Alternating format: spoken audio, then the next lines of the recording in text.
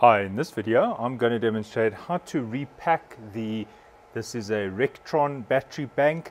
You can get the Mecer type. Anyway, there are many different brands that use the same battery pack, and I'm going to demonstrate how to refresh your batteries or change the old ones with some new ones.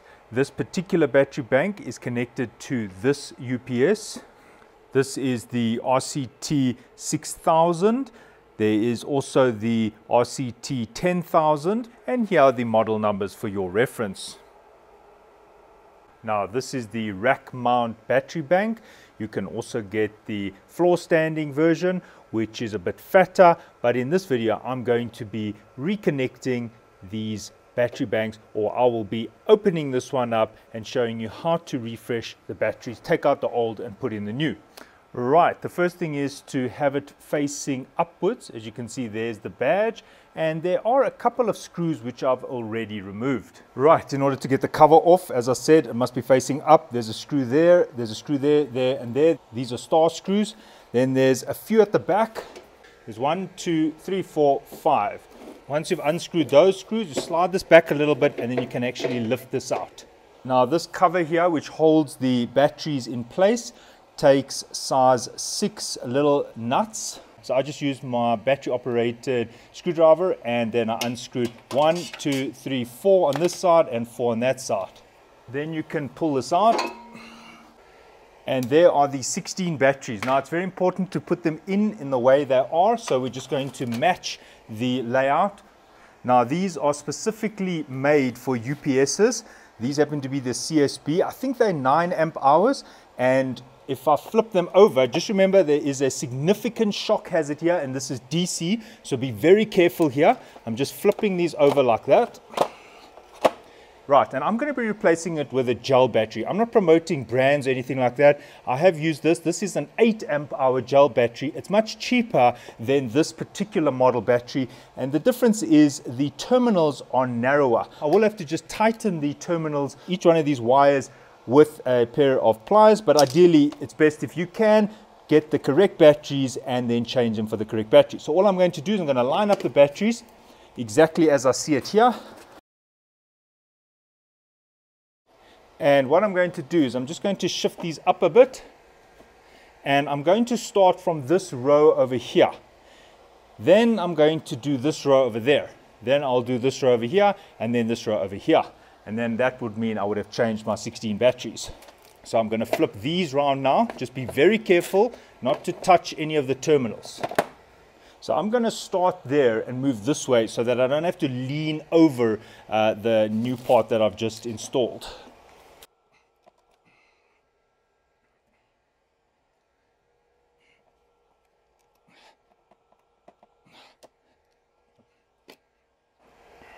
Now, as I said, the terminal's a little bit smaller, so all I'm going to do is just squash this a little bit.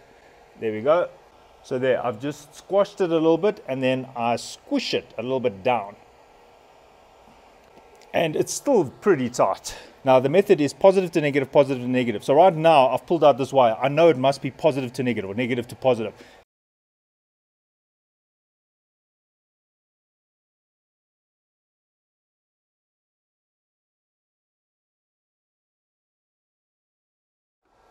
Right, so that row is done. I just check it, positive, negative, positive, negative, positive, negative, positive, negative of the next row. So now I'm going to change this row. Here are the spare batteries waiting to be changed.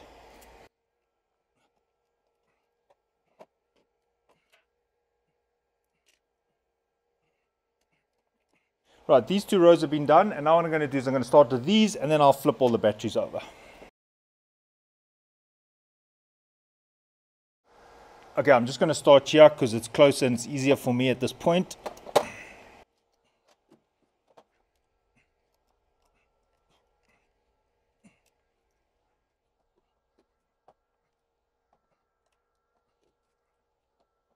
Right, so it's negative, positive, or positive, negative.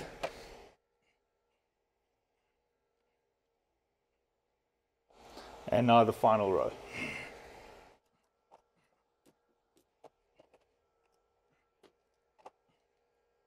Right, and now what I'm going to do is I'm just going to take a measurement between the final negative and the final positive, and it should be above 192 volts. And there we go, 203.6. Remember that these batteries are charged, so they're all at about 12.5 or maybe even more. For example, if I just measure one battery, 12.7 volts on that battery. So if you times that by 12, you're going to get above 190 volts.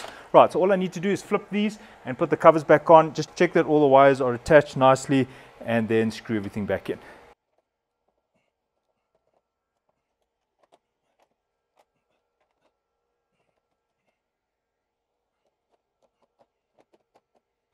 Now I'm just taking a screwdriver and just making sure that all the terminals are seated nicely, all the wires are seated properly. Note that this screwdriver is insulated. Since the threads are sunken in there, what I do is I take a neodymium magnet and I just magnetize the bit.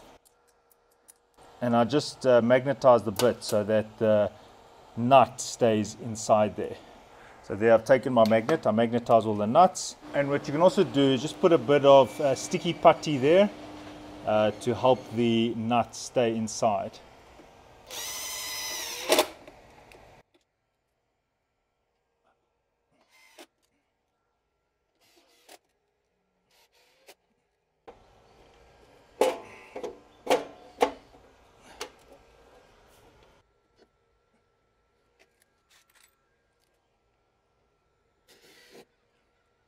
Right, this is off.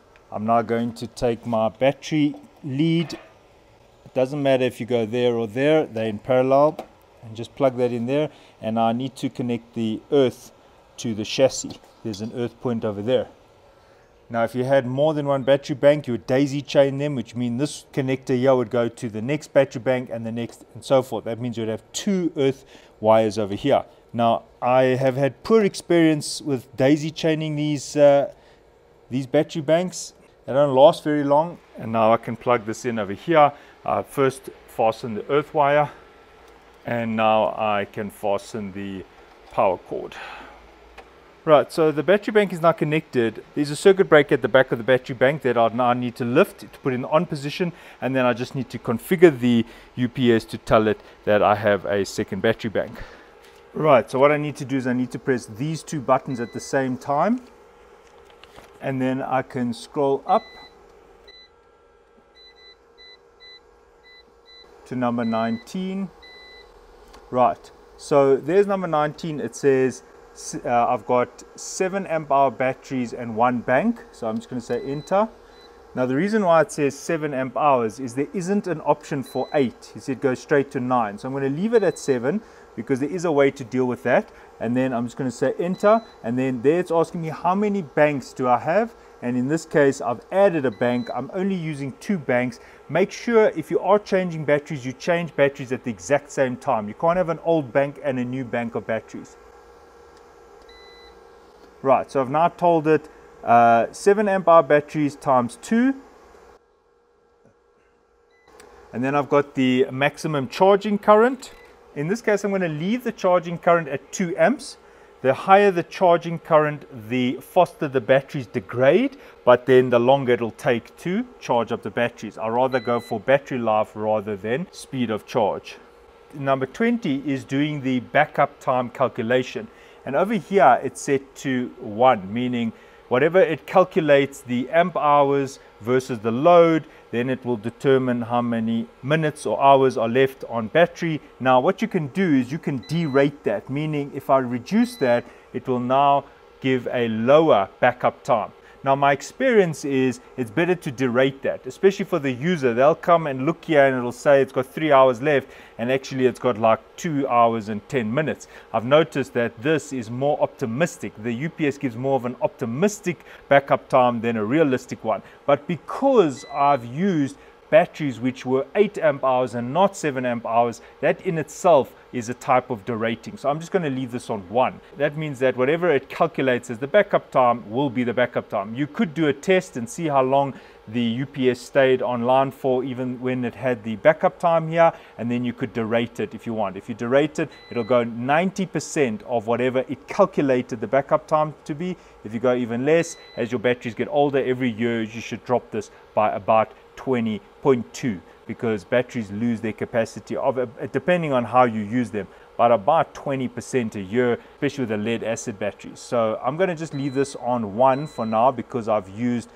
bigger capacity batteries than I've told the UPS. And then all I need to do is say OK and press those 2 buttons together, and there it's already taken the calculation into consideration, because I am actually running on battery at the moment, and it used to say 1 hour and 40 minutes, and now it's actually gone up to 3 hours and 10 minutes, because it now is calculating with the new battery bank's capacity. All right, so there you go, and thanks for watching, and cheers.